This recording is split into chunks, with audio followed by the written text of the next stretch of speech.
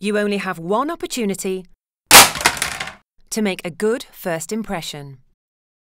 And unfortunately, unlike on a movie set, in real life we can't just rewind a situation like this and have another try at it. You only get one chance.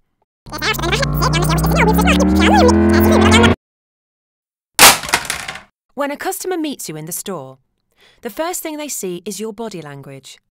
And that is what will set the stage for how they form their first impression of you. The most important things to remember about body language are eye contact, facial expression, your posture and stance, the gestures you use, and the way you move.